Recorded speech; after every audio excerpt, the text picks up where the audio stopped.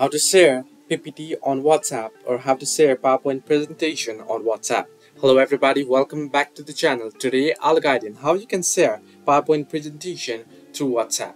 Now it's quite simple and easy. First, what you want to do is you want to make sure you download the PowerPoint presentation file or document to your laptop or PC. Now here I've downloaded it. If I head into my files under downloads here, if I open up here, you can see I've downloaded a sample PPTX file here. Now, next thing what you want to do is head into your Microsoft Store and download WhatsApp here, and then you can see open up WhatsApp. Once you open up WhatsApp, you'll get an option to link your account. Simply link your account on your mobile to your laptop by simply scanning the QR code. Once you do it, what you want to do is head into the chat, open up the chat that you want to send the PowerPoint presentation to.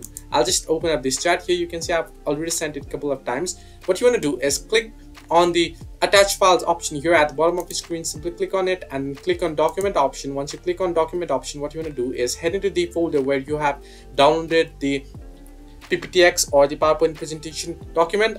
I have downloaded it here, you can see, and simply click on open and it will open up here down below, and you can see your sample PowerPoint presentation file here. This is my sample PowerPoint presentation that I just downloaded for sample purpose. Simply you can add messages if you want here, and then simply click on send option here at the right hand side and it'll be sent. So this way you can send PowerPoint presentation or you can share PowerPoint presentation through WhatsApp. Hope this helped you. Do like and subscribe, and do not forget to leave a comment down below if you have any further issues.